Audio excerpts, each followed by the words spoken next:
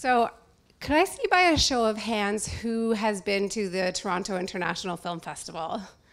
One, two, great. So I think the two of you have probably seen what we have to offer our sponsors. Our sponsorship revenue is the single biggest stream of revenue at TIFF. It's 3 times our government grants. It's also 3 times our philanthropic donations. And it's a little bit bigger than our ticketing revenue year-round. So that's a lot of money that my team needs to raise. Our team raises about $14 million in sponsorship revenue, which is, by my calculations, about the biggest any film festival has to raise in partnerships. And because of this, we have to have a really robust sponsorship program.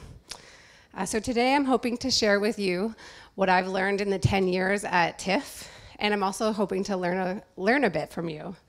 So if you have questions throughout the presentation, please feel free to ask. Otherwise, we'll have lots of time at the end for questions. So if we look at today's agenda, which is, see if I can figure this out. Here we go. First, we're going to talk about selling corporate partnerships. And the first piece of this is getting to know your festival and what's unique about it. We're also going to do a few exercises to build your prospect list.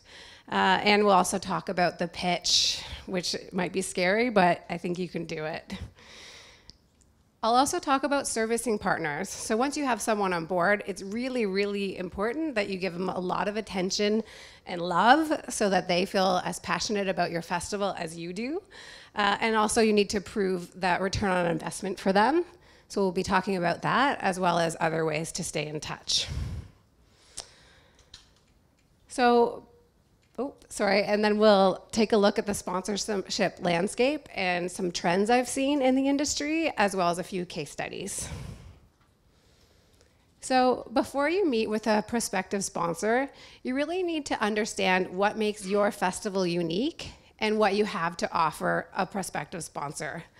I've got some examples after this slide, but to summarize, you need to know, what is your festival doing that makes you bold? Are you showing growth? Who are your attendees? Do you know who comes to your festival? What's your digital strategy? This is really important, especially in 2016 and moving forward. You need to know what your competitive advantage is over the next local event. And you also need to know what's your impact and how will that affect a sponsor. So let's talk about that in detail.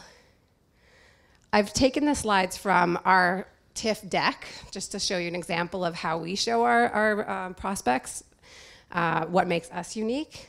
The first thing is about being bold. You need to show that you're dynamic and doing really bold and exciting things. So for example, if you have something new and exciting that's happening about your festival, talk about this, tell your sponsors all about it. So for us, we started Festival Street, which is an outdoor, free to the public portion of our festival, which takes over a whole city, or probably 4 city blocks. And there's free films, free music, and lots of sponsor activations that happen on the street. So this is how we show that we're bold. The next piece is knowing who your attendees are.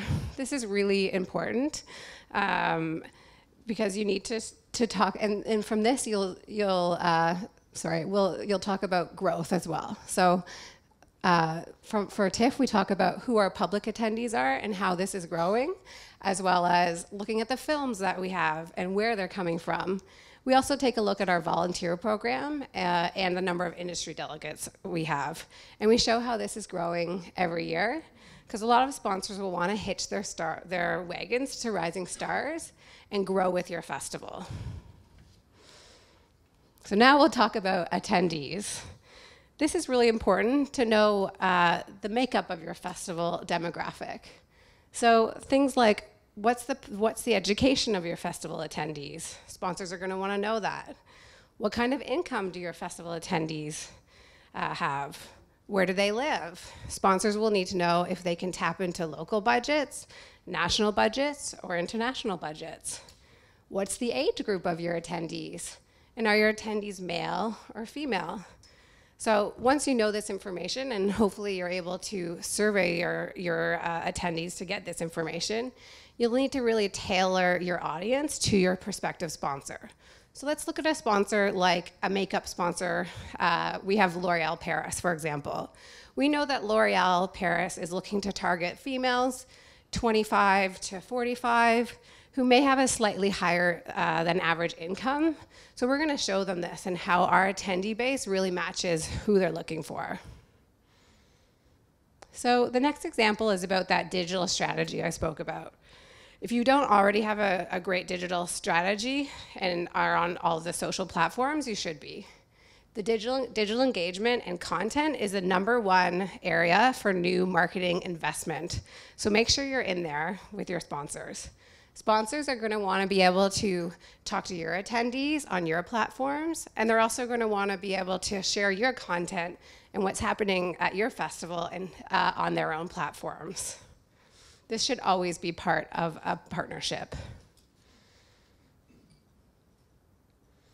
And the next piece is about competitive advantage. As a festival, you need to really play up what you've got. Are you the biggest or the newest festival on the block? What's your competitive advantage here? At TIFF, we do talk about attendance, and that's certainly one of our competitive advantages. But we also talk about the number of film nominations our films get for the North American Film Awards, and we compare ourselves to other festivals because we find that when sponsors are coming to TIFF, they're also looking at other festivals. All right, so now we know what makes you unique, and we've talked a bit about that. Now you need to build a prospect list. So the first way, we're gonna shift gears with that prospect list to Formula One, talking about mostly festivals here. This is an exercise where we can use car racing. So when we first look to build a prospect list, most people just look at the brands that they think are a really good fit with your category. So if we look at Formula One, can I get some ideas from the audience of brands or categories that you think would be a good fit to sponsor the Formula One? Tires, yeah, that's a good one. Red Bull, yeah, for sure. Technology, sorry, what was that one in the back? The Intel, yeah. Anything else? Great, okay, I think I got a few of those. So for me, when I think about Formula One, a natural fit is the booze, champagne, wine, spirits, and beer. I'll think about oil and gas. I'll think about hardware. I'll think about energy drinks like Red Bull. And I might think about automotive and automotive parts. So that's a really easy way to start your prospect list, and those will probably be the first sponsors that you'll target. And that's the way most properties do it. Now let's dig a little bit deeper with another exercise with Formula One again, and do a word association.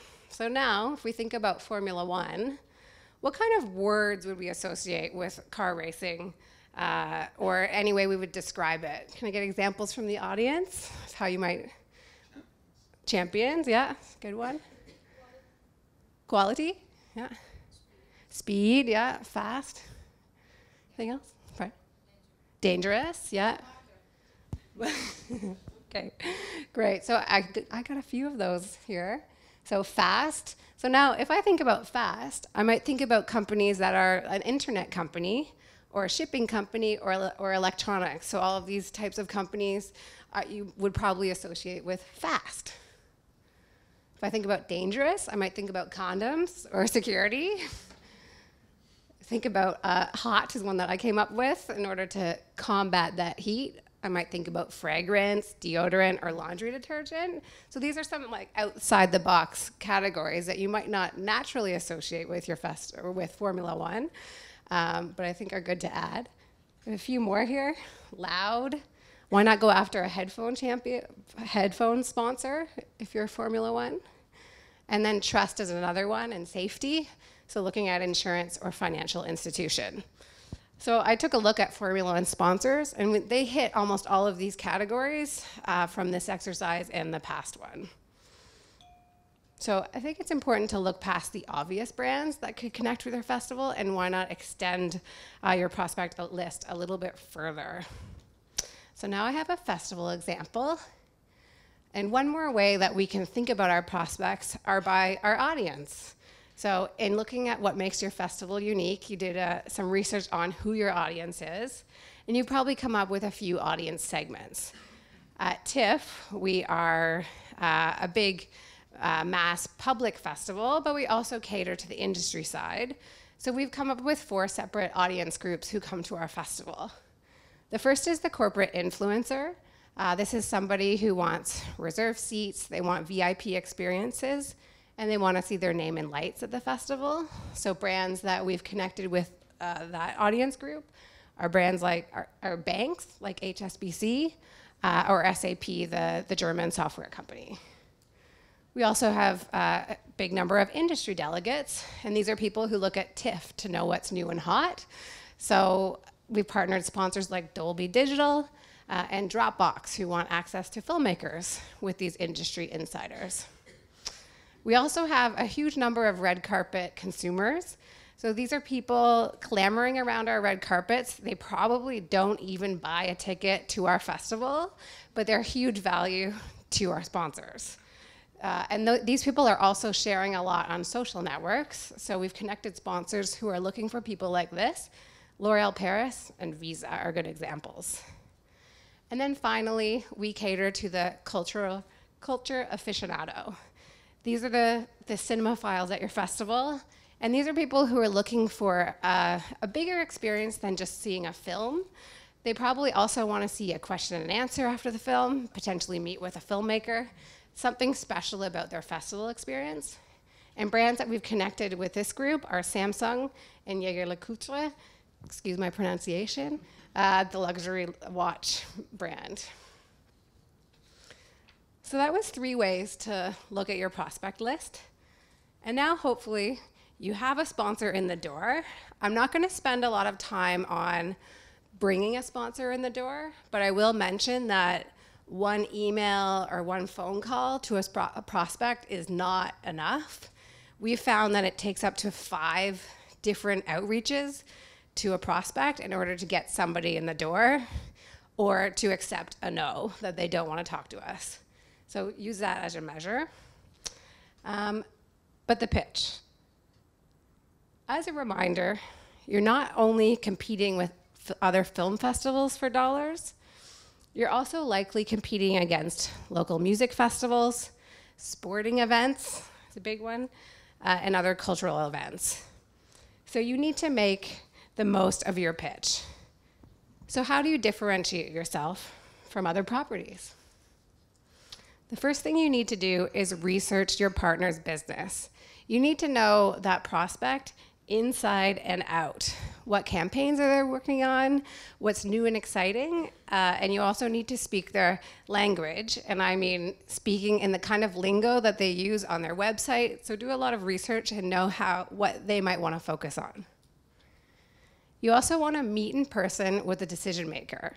Meeting in person is key. It's very difficult to get a partnership done over the phone or over email.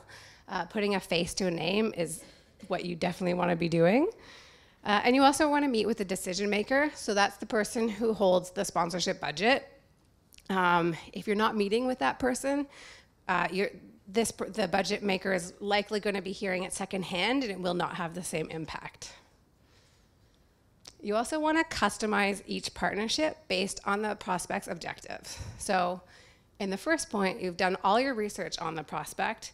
Now you need to build a deck for them or a proposal for them that is really customized to their business. Never send out a templated deck that you would send to all of the sponsors. You also, within this deck, should throw in a couple creative ideas. So if you want to pitch them an activation on site at your festival, make it interesting. Think about how they would connect with consumers using their business objectives. They may not love your idea, they may not use your idea, but they'll really appreciate the effort that you put behind it.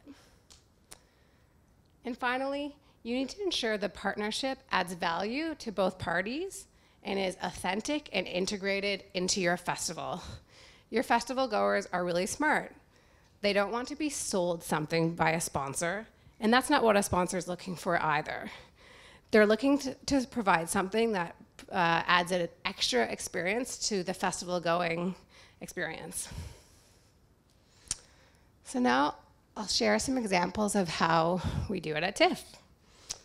So in the top left, we took a prospect like Moet. So we knew Moet did a bottle signing at a lot of the award ceremonies that they're sponsors of. So we looked to duplicate that at our festival.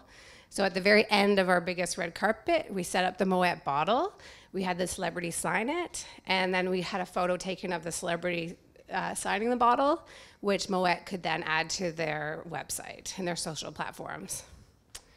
On the right there, we took a brand like Canada Goose, who makes really warm winter jackets. Most of you have probably heard of them.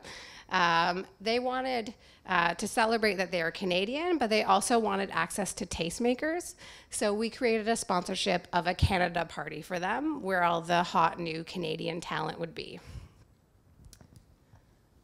Then in the middle there, we had a sponsor, Express, who is a clothing company. They were looking for digital touch points. They were also looking for a charity angle, and they wanted to do something with celebrity, of course. So we created this celebrity selfie photo booth for them, where in the green room, the celebrities would take a selfie of themselves. $1 per photo was donated to TIFF's charity, which was also great for TIFF. And then Express was able to post this on all their social platforms, and this campaign did quite well for them. And then on the right there, the bottom right, we had a brand, we had Samsung come in who wanted original content.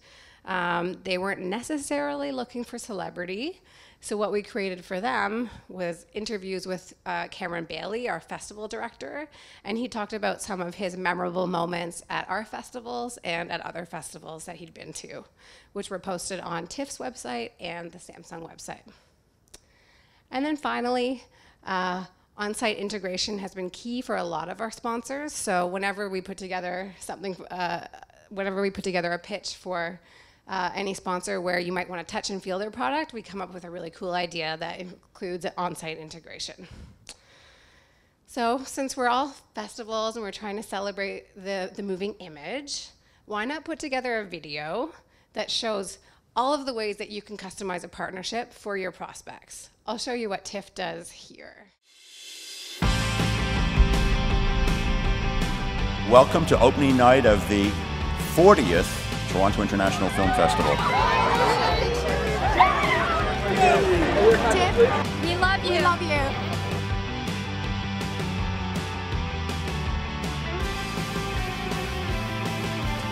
Ladies and gentlemen, please join me in welcoming Salma Hayek. I love the festival, and I love the films that don't make the usual circuit. Got here around 7. About 8:30. It's the whole experience, like all the celebrities just waiting here, all the crazy people. It's just been so much fun. Well, good evening and welcome to Midnight Matters 2015!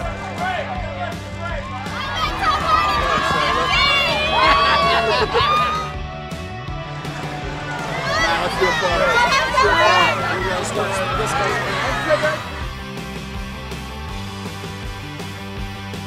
I think there's a few people up there. If you have a chance, move over on that side, because that's my best side.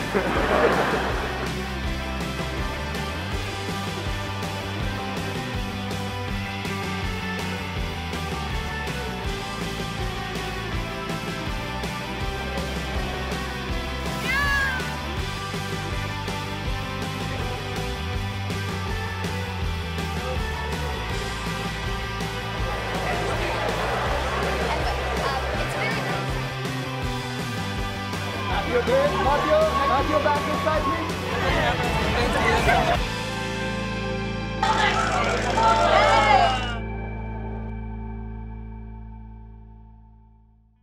So I love showing that to our prospects, especially if they haven't been to the festival, because it feels really impactful and exciting.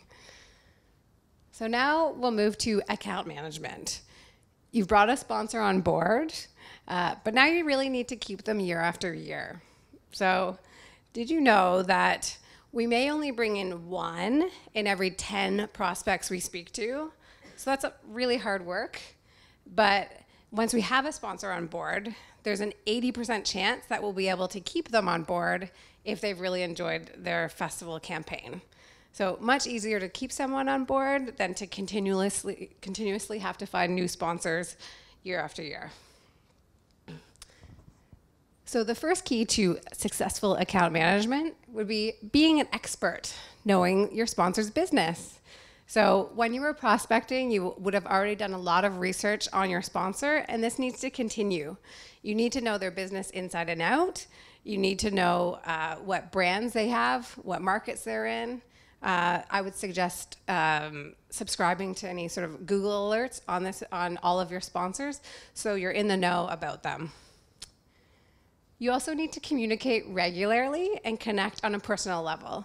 Now I know we all communicate with our partners to let them know about deadlines and events that we might want to bring them to, but you really need to add an extra layer to this. You need to take them out for coffees or lunches and get to know them beyond just what they owe you for sponsorship or what you owe them. Make them feel like family. This makes it easy for your partner to be as passionate about your festival as you are. The next point is about flexibility. So sponsors are going to be resistant if you try to stick to the contract exactly. So you want to try to be flexible when you can, when it will bring added value to your festival and to the sponsor. But then I think you really need to be firm at times. Giving flexibility will allow you to be firm when you feel like your sponsors are asking for too much. And they will. They will definitely ask you for too much. And I'd like to call this benefit creep. So if you can, try to offer a swap for something else in the contract if they're asking for more, or offer additional benefits at an incremental fee. The next piece is about championing your brand within your organization. Make sure you use their products, drink their products, eat their products, and you want the rest of your festival organization to be doing the same. So if you have a partnership with Samsung, make sure anyone who's public facing, including your programmers, all are using Samsung. As much as they love their iPhone, they have to be using Samsung, and your sponsors are going to notice this. And then finally, give your sponsors the tools that they need to succeed. Make sure they do have those deadlines. Make sure they know about anything coming up, because it will just make their job easier. You need to show that you're a part of their team. Okay, so we have happy sponsors, but a happy sponsor does not mean that they're going to renew after year. Even a passionate sponsor isn't going to renew after year after year. You have to be able to show return on their investment. So this is key. So during your festival or immediately after, make sure you're surveying your attendees and your sponsors to find out what their festival experience was in relation to your sponsors. You also need to gather stats across all of your properties that are sponsored. So this would be digital stats, print stats, the number of films, the number of attendees. Gather all that information together and put it in a summary report. So this is something that you can meet in person with your sponsors after the festival and walk through them, what exactly happened at the festival. And you should include some pretty pictures of what your sponsors did in this report. And this will help show them the return on their investment and help them feel like their festival was a huge success. And this, of course, will make it much easier to renew them year after year. So, staying in touch. For most of us, festival is a few weeks a year. There's a lot of communication in the lead up to the festival and during the festival, but then there's silence. So I encourage you to find some touch points throughout the year to work with your sponsors. So one of the things that we do at TIFF are networking events. These are pretty successful. We hold them about 6 months before the festival. We get together all of our sponsors for a cocktail party. We might bring in a speaker, but most of the event is used for the sponsors to talk with one another, to learn what each other is doing, and find ways to work together during the festival. We dig a bit deeper, and we also have partner symposiums. So this is where we get about 8 of our key sponsors together about 9 or 10 months before the festival. This is an all-day brainstorming work session where they can come up with ideas to add value to the festival or to work together. And we found that these are quite successful, and some great ideas have come out of these symposiums as well. New this year, we also send out quarterly newsletters. So ours is called The Storyboard. I think you could do the same. Feel free to copy ours if you want. It's on our website. We share industry trends, what's exciting in sponsorship. We also share what's new at the festival so that we can keep our sponsors informed all year round. And then we also share with them any new properties that we might be selling or something that they might be interested in, so that this is an opportunity to upsell your sponsors as well. I also encourage you to look into having some family events, especially if your festival has any sort of children's component. During your festival, you're probably inviting your contacts out or executive out from the sponsors, but usually their kids or their spouses are not involved. So why not show a family-friendly film to bring the whole family out? And then next, I imagine a lot of you do these festival kickoff meetings. These are important to get your sponsor all set for the festival and understand the deadlines that are going to be coming up and to start planning. And then we spoke in the last slide about having those in-person postmortem meetings. This is a really good opportunity for you to listen to the sponsor's challenges that they might have had, as well as any successes.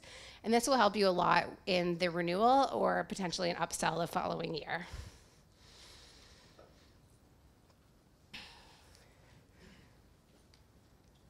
So now we'll take a look at trends. We'll go back here. So I'm going to share 5 trends that I've found have created some really successful partnerships in the past few years. These aren't necessarily groundbreaking, but I've found that if you can include at least one of these or potentially all of these in a partnership, it will do really well and provide a really great return on investment for your partner. So the first one is creating an interactive experience. Sponsors are looking for festival goers to touch and feel your brand and really interact with the sponsor. So this is going to be key to your partnership. I've also noticed an ongoing trend within this of sponsors wanting to include a virtual reality experience within their activation. I think this is an interesting way to include this new emerging technology and create this really interesting immersive experience for your festival goers. So if that's something that makes sense for you to include, I think that your sponsors will be wowed by it. The next piece is socially shareable. I've mentioned before that social should always be part of the idea. It's not as easy as just putting out a photo with your festival hashtag and the sponsor's hashtag. You should really be creating some kind of cool experience that your festival goers want to share, they want to like, they want to follow, and that will help extend that festival experience beyond on-site where you might have where you have your current attendance, and it will expand it potentially to the world. Content. We found that our sponsors are hungry for content. This could be potentially unique content that you've created, that you can create with your sponsor around what they're doing in the lead up to the festival or what you're doing in the lead up to your festival. This could be content from red carpets, question and answers, any access to filmmakers you might have. We've also found that unique access is really important. So this could be as simple as providing reserved seats for your sponsors, or it could be something like red carpet access for their media, or for fans or VIPs. But basically, it should be something that only a sponsor can get and that the general public can't access. And the last trend should always be part of the idea, if you can, is product trial. Again, getting your festival goers to touch and feel the product, and hopefully eventually buy the product so that you're making money for your sponsor as well. So I want to share a video with you again from one of our sponsors who I think did all of these trends really well. This is from Ford, our automotive sponsor.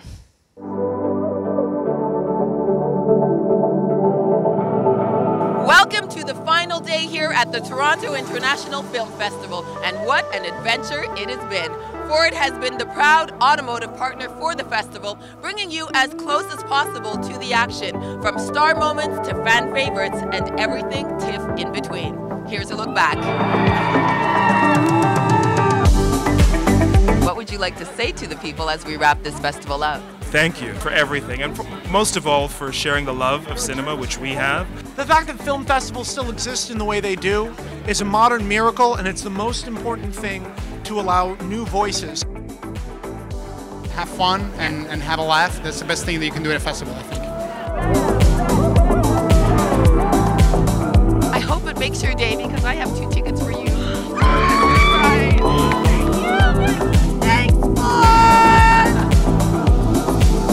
Thank you, Ford! Thank you so much. Thanks for this awesome drive, this awesome car. Thanks for being environmentally friendly. That's important to all of us.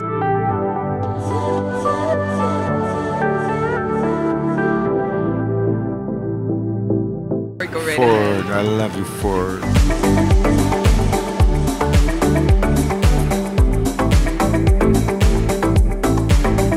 We love you, Ford. Keep up the good work.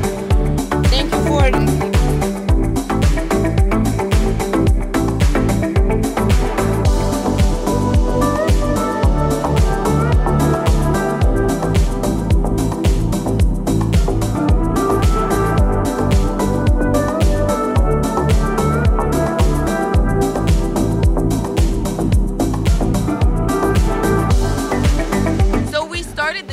With a bang in Demolition, and we're ending with a laugh with Mr. Right. We hope you've enjoyed riding along with Ford as we've celebrated 40 years of film, but none of this would be possible without you, the fans. So thank you all very much. And as they say, that's a wrap. For Ford, I'm Nicole Jones. See you all next year.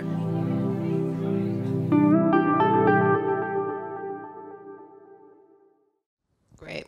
So that video makes me feel good because it shows, what a great experience Ford had at our festival. If we look at some of the trends that were touched on in the video and what Ford did, the first one was that interactive experience. So Ford parked a shiny red Mustang right in the center of the festival village, and they created this cool virtual reality experience for our festival goers where they could get into the Mustang. They could put on the Oculus virtual reality headset, and it would show a scene where they were actually on a film set. And then around the Ford were people pretending to be crew from the film. After the experience, the festival goer was sent a video of the whole experience. The next thing they did was the Who's in the Ford contest. So this is a Twitter contest to guess the next celebrity that would be coming out of a Ford. They had huge results with this. And another great piece of this was that people were also posting photos of the celebrity that came out of the Ford, and then they could win tickets if they guessed correctly.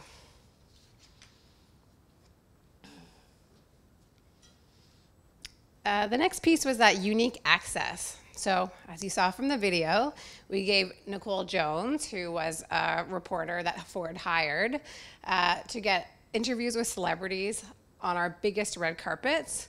And this was a huge success for Ford because they were able to loop that in with some other content from the festival and post it on all their social platforms.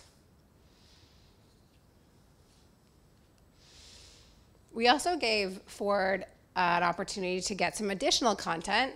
Ford actually built this gigantic tower at our biggest red carpet, and it had 2 camera operators on the top. They were getting a bird's eye view of the red carpets and everybody arriving in the Fords. So this provided some additional content to share with the festival goers in those videos that you saw from Nicole Jones. Another side benefit of this was that huge branding that they got. All of the photographers were on the other side of the carpet, the professional photographers. So in almost every shot of a celebrity, you would see this Ford branding. So that was huge for Ford.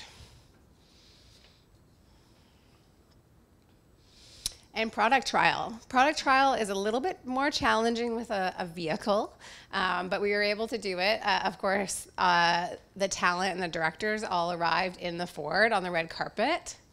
But they also created something for the public, which was a shuttle program.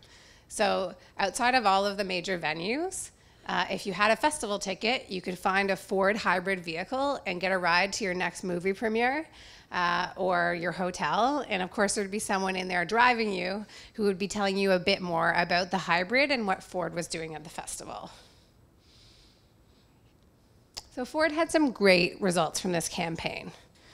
The campaign increased their engagement across all of their social platforms, which was great for Ford because as a car company, they do have a lot of love on their social platforms, but they also get a lot of complaints. So this certainly helped in this aspect.